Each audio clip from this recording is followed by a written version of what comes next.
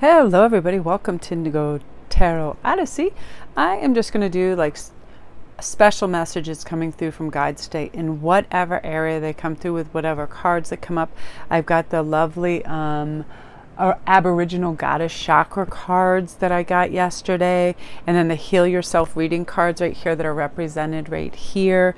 And then I'm going to use some of the beautiful Cheryl Hines cards. So we're just going to go through and see what messages are coming through, because I feel like there's all kinds of lovely opportunities and avenues that we can travel down. You know, it's like uncharted waters. I keep hearing so many people I feel like are going to thrive when they do things a little differently. They change a little bit way. They're going to be more expansive and flexible, and it's going to be really good for you. So I'm going to let you make your choices today.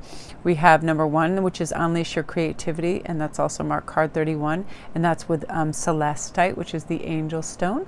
And then we have number 2, Alchemy, which is number 25, and then we have a beautiful Labradorite stone, which I love it because it's like the Aurora Borealis is like in the sides of this one. It's really cool. And then we have a regular crystal quartz with the Inner Child card, which is 16. I'll let you make your choice. I hope you all are having a good beginning to the week, and I'm happy to be able to create some videos today for you. It's really lovely outside. I'm hoping to go do some outside for you later as well. So okay, yeah, if my voice sounds just a little tired, I just had to do like a lot of talking, so it's like I'm feeling good. I just feel like my voice is a little tired, so I'll take a break in a moment after this, but I wanted to have a lovely video ready for you guys. So this is about allowing your, oh, I'm sorry. So now we're going to start with number 1. I'm like, I'll just start talking about any rando, and probably the cat will come in because she just jumped up. So this is saying your creative talents and abilities are your most powerful asset. So allow your imagination to start roaming without limits and access new ideas without judging them. So right now it's a time for you to have this innovative and experience and birth unique creation. So if you're feeling stuck, get up and move, try new things, meet new people, read books, paint, etc. I moved everything to a different room last night when I started to feel like my office was too workshoppy and I wanted to be more creative. I brought everything out into the living room and laid it out in a vision board to piece some jewelry pieces together. Change your environment at times. Sometimes when you switch that up, it's helpful. So concentrate in the area of your life where you need to be creative. Are you a great singer who needs to share your talents with others? Do you have an affinity for gardening? Can you tell powerful stories? Are you technically minded? All these things. Can you whip up amazing meals? What is your special flavor of creativity? So whatever it is, give yourself permission and time to be inventive right now. The more creative you allow yourself to be, the more fulfilled you're going to feel. So that's definitely your strongest message that's out there. You need to really leave more time for your creative aspects, right? Otherwise, what happens is we'll do our daily grind of whatever, our 9 to 5 sometimes that people have to do, and then they get a little too tired, or they tell themselves, I'm just going to watch a little bit of Netflix, this and that. But we really need those beautiful creative expressions. Often when we're doing that too is when we receive our beautiful intuitive hits. I feel when we're creative, our vibration goes way up for sure. That is a definite. So it's very helpful that we be using that and utilizing that. So I chose a beautiful deck yesterday called the Aboriginal Goddess Chakra cards, and I love that. And this is the Aphrodite card. So Aphrodite is the beautiful Greek goddess of love, and she represents love in all its different levels. The most potent aspect she represents is self-love, right? So self-love at our very core is who we are, our being, and it determines our personal value or self-worth that we set, right? She was born a fully grown woman. Okay, she emerged from a shell in the middle of the sea on the island of Cyprus. The goddess of love. She had the ability to enchant men and women wherever she went. Her very presence cited feelings of love and lust. So she had many lovers, and she refused to be tied down or limit her love. And she encouraged women to enjoy partners and pleasure, and also to remember to have self-love and believe in yourself, and deliver yourself the life that you want, and don't deny yourself anything with that. So every once in a while we need to stop and ask ourselves, what do I want? What do I need? If you feel lost at times and you feel it's hard to find your direction, sometimes it's just a temporary it's just temporary eluding us. You know what I mean? It's like we spend our lives making sure we meet the needs of our children, our loved ones, but who's meeting our needs? Even if you have someone that loves you and cares for you, you still need to be responsible for yourself and your needs. Okay, so what we need most in love, we and seek from others and find what we're looking for within ourselves as well. It takes a little work at times for sure, but it's worth the journey to love ourselves. It's our most sacred gift, and that's our gift to others as well, because when we love ourselves, we usually tend to be more balanced, aligned, and calm, right? That's a lovely message for sure, and I definitely believe that hugely. Now here's another thing you're going to be going through, which is wonderful with this creative spark: new beginnings. You're going to begin your new life. It's almost like you're shedding your skin and you're like, you know what, the weather is turning beautiful. I'm feeling like there's some unfinished business I want to wrap up loose ends. You feel like you're ready to just step out there in this beautiful creative world that you're going to make for yourself. You're not going to tolerate anybody else's nonsense or them being the thief of your time. You know what I mean? Like, just whether it's through conversation or low vibration, something that you don't want to have a part in, you're just going to excuse yourself from it, and you're going to be so happy that you're able to do that, because we tend to spend a huge percentage of our time listening to a lot of other people's hot air and garbage, whether it's through text, calling us, or whatever. You know what I mean? Just people just like to communicate or unleash everything on us. So we have to realize when we're selective on what we watch and read, and ingest for that, it'll be all right, because it's one of those things that when we act like all is well, we're going to have enough time. We do have enough time. When we feel like we're brave, we have courage. It's all those things. So when we feel like our time is valuable, we're going to treat it as such, and we're not going to waste on people, places, and things that aren't deserving of it, which is really, you know, one of the most things. And right now too, I feel like you're going to start learning from people that inspire you, whether it's artists, singers, or whatever. They're really going to help you, because I feel like you're stepping into some leadership qualities right now. So it's time to start setting your goals. Again, the easiest way to do that is writing things down. 1, 2, 3, you know, as simple as that. I'm going to do this 1, 2, 3. And yeah, intuition right now, just simply follow your intuition. You're going to have beautiful intuitive hits and insights when we realize that, you know, we have beautiful divine messages that come all the time, and we tap into them. We're going to get aligned. It's amazing. It's like we spend such a huge part of our life sometimes asleep, where we need to wake up and remember that we're spiritual and mortal beings taking on a temporary immortal beings that are taking on just a temporary human form. It's not our identity that's tied into our ego that we see our small self. It's our soul's message that we recognize how wonderful and expansive and evolutionized we are, you know, to all these new heights and potentials. You know, I feel like it's being orchestrated continually by in this beautiful invisible realm that helps us. So when our mind is in alignment with this divine intelligence, it becomes an endless stream of great ideas, creativity, love, and all these things.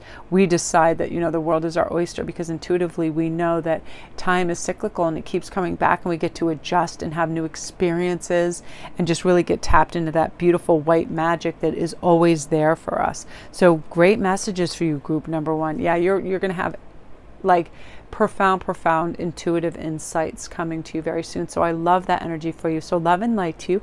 Now we're on to group 2, which is alchemy.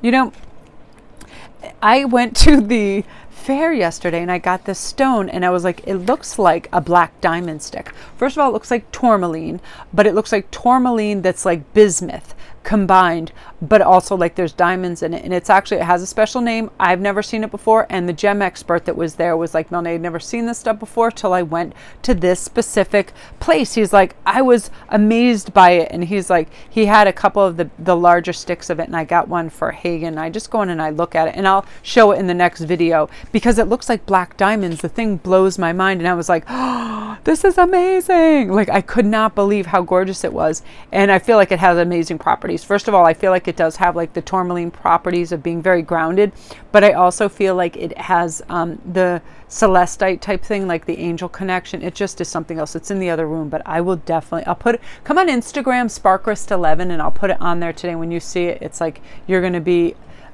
very surprised by it. It's very unique. So the alchemy card says the path that you're on is that you're about to go through right now, you're on and you're walking through, is a very powerful transformation. Nothing is really as it seems, and you're going to have an opportunity to take a big leap in your level of consciousness. So it's extremely important that you focus on letting go of any negativity and beliefs that don't service you anymore, okay? Because you're going to have access to the energy of alchemy, which can transform the most challenging experiences into incredible gifts and miracles. So meditate and take action on your highest goals and dreams. They're on their way to coming true, all right? So let go of expectations. What is about to appear can surpass. What's about to appear is going to surpass anything you've ever dreamed of. So the most important part is that you're prepared and ready to receive. That's it. All you do is say thank you and you're ready to receive. Allow it. You know, lots of times when people are on the verge of or just starting to receive, like they write a book and they get published, all of a sudden these crazy doubts come in. They almost want to self-sabotage because they're not used to it, right? It is out of the norm. But when you change and you start to manifest and things start to go your way, you're almost like, what the actual hell is going on, right? But we do have to let go of expectations because the energy around you right now is very potent. And at the moment, make sure that you're using the time as productively as possible. So give yourself time for prayer, gratitude, and celebration for sure, because you're really, really manifesting some stuff beautifully. And look what else you got that's following this. It's great. Celebration. So let go and have fun. That's part of you raising your vibration and pulling all this magic to you and all this majesty and all this lovely I feel like it's like that elven energy where everything's just light, bright, and sparkly and twinkly, and happy, shiny people are all around you because you're really accepting it. You know, first you're expecting, then you're accepting, and then you're just participating in it, which is lovely. So I love that energy for you. That was fast and clear for this group. Absolutely. I love that. Yeah, it's like you're oscillating really high and you have like that extra sort of gear in your head that is just providing you with answers. And, you know, it's creative influx, all of that loving forgiveness energy. That's part of it too. You're not carrying any heavy load. You've got that beautiful full energy of tra la la la la. You know, it's lovely. You're like Smurfette. So that's you, group 2. Love and light to you. If you're new to the channel, don't forget to press like and subscribe. All my links are down below. If you need a private read, if you want to come see me on Instagram, it's sparkrist11. I do funny posts and crazy memes, and it's a great tribe over there.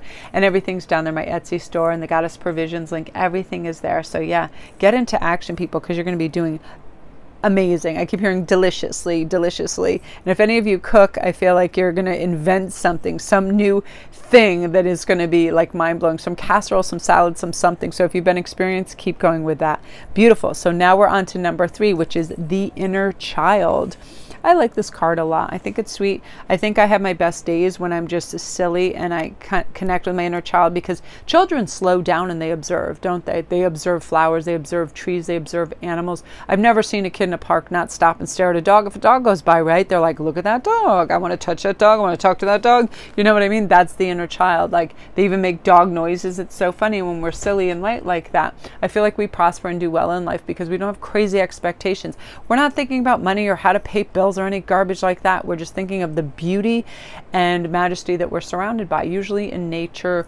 Their children are constantly in awe, and I love that. And they also have a beginner's mind. They don't think they know everything, and they don't think they have to know everything. I love that as well about children. So your inner child is urging you to lighten up a little, get out of your comfort zone, and just have fun. So in order to be healthy, we have to engage our imagination, right? Our creativity, our spontaneity. When's the last time you did something spontaneous, intuitive, or outrageous?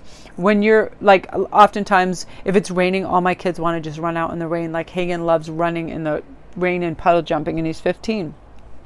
And I'm right away thinking of the cleanup and putting stuff in the dryer. And I'm like, why are you thinking like that? You love the rain too. Calm down. You know what I mean? But it is weird as adults how we think of the practical and the cleanup of all that. Instead, you know, we just have to tap into that inner child because it can be our strongest ally, right? It can assist us to heal childhood pain, rejection, loneliness, abandonment. It can take us on exciting adventures. It can help us become more confident, daring, original, and bold. Kids oftentimes, they'll speak with their mind right away when you ask them a question. They're not second guessing themselves how it's coming through or any of that. They just start talking, right? So this card beckons you to heal your inner childhood to heal your inner childhood pain and discover your independence, your compassion, your creativity, your talents, and your joys. Because you're about to create a lot of magic in your life due to the fact that you're deciding to do that. And it's funny that you got next the cheer up card that says live in the moment. I feel you've had heavier thoughts that adults have to have. If you're going to be graduating from school and attending new schools and meeting new people and going to graduations and going to all these things, you're already thinking in terms of the adult measures. What do I need? What's going on? Instead of, ooh, who am I going to see? There's going to be so much joy there, because any event like that, there's always, the joy of possibility, the expectation of what's yet to come, all those things. That's what children do. They're like, ooh, it's like Christmas Eve for them in these type of events, which I love. So you also have, I like this, the 3 of Spring card. So it says, plan your next steps with an eye to the long term. So have patience.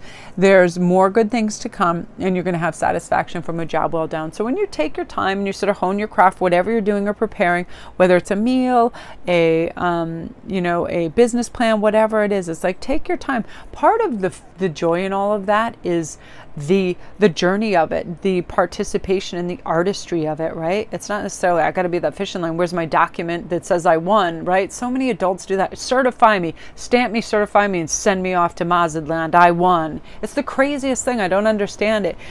What about all the beautification process of getting there? You know what I mean? Like, I love watching people do makeup tutorials, like Tati. Like, I love the before and after, and like people talking while they're putting on makeup and all that. It's so fun. It's like, yeah, you can see a finished product, but I like to know about the journey. And now is like where you're really experiencing it in a really lovely way. And I feel like a big part of this is because you're letting go. Situations that served your purpose, you're like, voila, good day to you. You're just letting it go, you have a really big bird's eye view of this now too. And you know that saying goodbye isn't easy, because sometimes, especially relationships, we can feel like we failed. But we can heal very easy, and we don't need to hold on to things, because it's time to grow for you for sure. And you're discovering your life purpose faster and faster. You're asking yourself, what is the meaning of my life?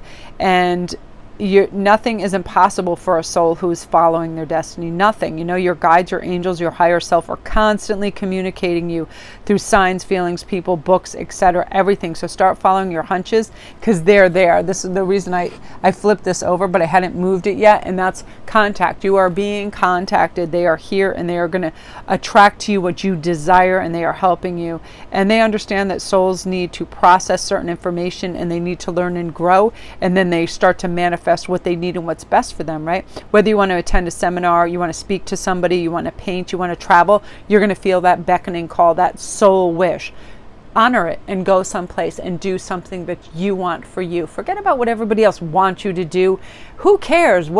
They're not living your life. You are in this life for you, and you want to live it for yourself, and you want to live your best life. So now's your time, and you're going to feel this connectedness to spirit who's going to be guiding you towards this. So yeah, heed the call, and you're going to have such a dynamic summer, you guys. I'm serious. I already feel like you guys being wistful and dreamy and having the storybook romance, visiting these places you never thought you'd see, because you're really being aware and present in everything that you're doing. You've released fear. You've released going in the past. You're not skipping in the future.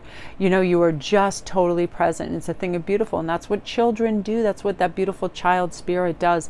Everything is enhanced because it has your absolute focus, which is beautiful, and I love that energy for you, group, too. So love and light to you. If you're new to the channel, don't forget to press like and subscribe, and all my links are down below. If you need a private read, if you want to go to my Instagram, which is Sparquist11, I do all kinds of fun my link is down below for that too. I do all kinds of fun memes and postings, and it's a hilarious tribe, and I love them. And then my Patreon page is down there below too if you want to support the channel. And for $1 of joining my Patreon and supporting my channel, you get that $100 love course.